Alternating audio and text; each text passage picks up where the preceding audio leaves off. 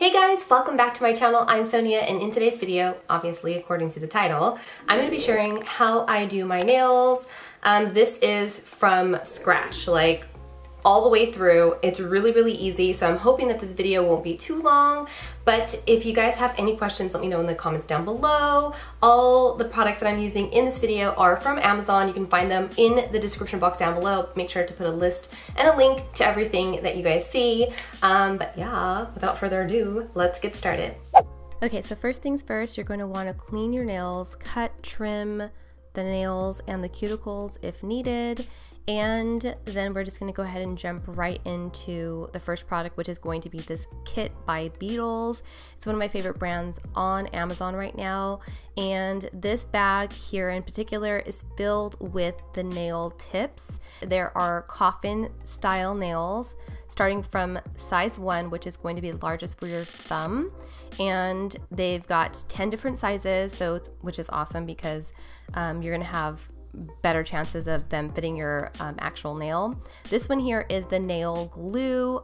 This is actually from a separate kit, and it comes with a 2-pack of the full-size nail glue, but you're going to get a smaller bottle of this particular product, which you're going to need to adhere the nails to your natural nails. And then you're also going to get this LED lamp, which has the perfect space underneath the hood so that you can hold on to the actual nail products. And you'll see in just a moment what I'm talking about. You need this extra space because you're going to have to hold it yourself while it cures.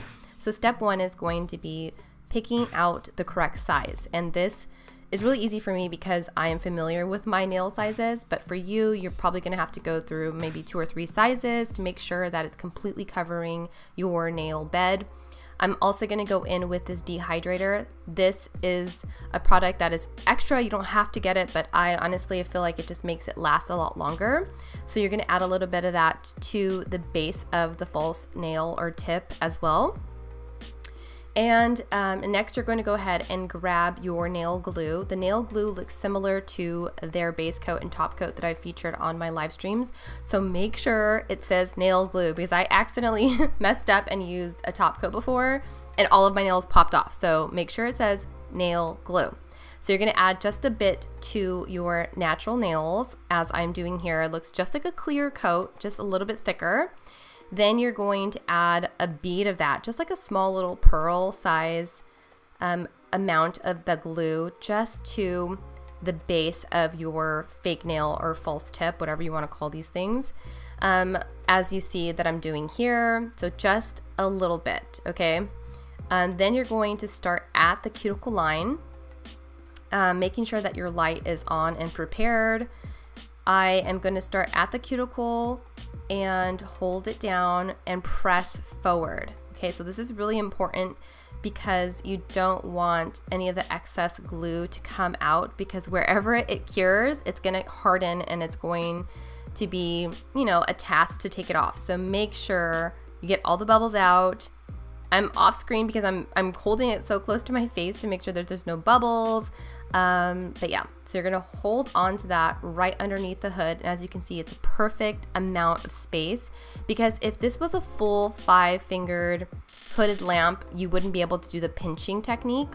Next up, you're going to want to trim your nails, and you can use whatever you have on hand, but I definitely recommend these nail clippers because they are designed for this particular process. They are curved so that they won't damage your tips, and as you can see, they're super sharp but without, you know, any chance of you hurting yourself. They are very different from animal claw cutters, so make sure you guys are aware of that. Then you're going to shape and buff them out. I'm going to be using this color from Gelish. Again, all the products that I'm using will be in the description box down below, listed in order of appearance, and recommendations in there as well if I can find any. But I really love this milky pink. I'm at the end of my bottle, and that's why I'm holding it the way that I am. I'm not worried it's going to spill out because I'm literally just like digging at the bottom of this jar because it's amazing. It is a little bit pricey, but I'm telling you, it's worth every penny. Next, I'm going to take a little bit of acetone. Make sure it's 100% acetone, not just nail remover, nail polish remover, because it's not strong enough. It's just so much faster, especially if you're using colors like red or black or blue that really need a lot of attention. And I'm using an e.l.f. brush that I found off of Amazon as well.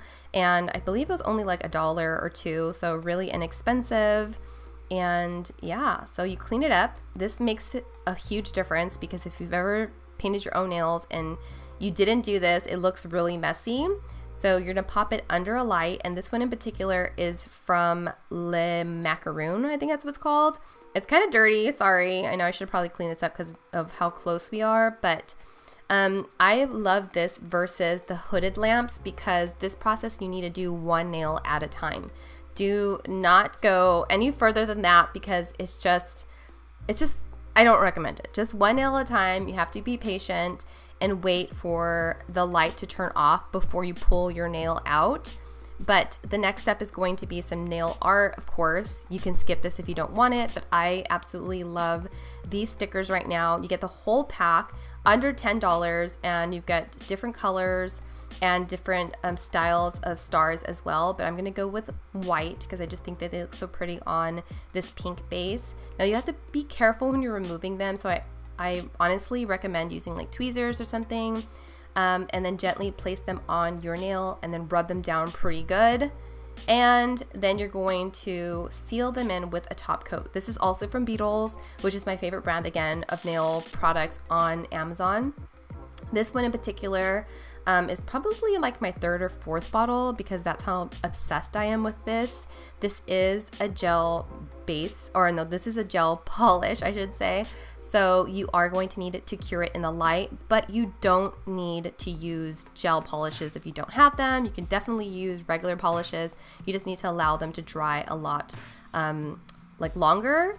And moving on to the rest of my nails, I'm gonna quickly go over the steps one more time. Dehydrate your natural nail, dehydrate your false nail, then add the glue to your natural nail, to the false nail, and then starting at the cuticle, pressing forward, curing it underneath the light. Should look something like this. Cut down, you're going to buff and shape, but you're gonna make sure that you compare the two nails to each other to ensure that you have the same length. Then you're gonna follow that with color. You're gonna clean it up, cure it into the light, and you can leave it like this, or you can add your nail art design, which I am, of course. I'm adding these little stars. Press down firmly, and then you're going to want to top off with a clear coat. Then, of course, you're going to cure these under the light and repeat the process to each and every single one of your nails. Then I'm going to finish off the complete manicure with some cuticle oil. Now, of course, this is optional, but this is what they do at the salon, so I thought, why not? It was really inexpensive, and I have some like floating little flowers in the bottle as well, so I absolutely love this manicure, and I hope you try it.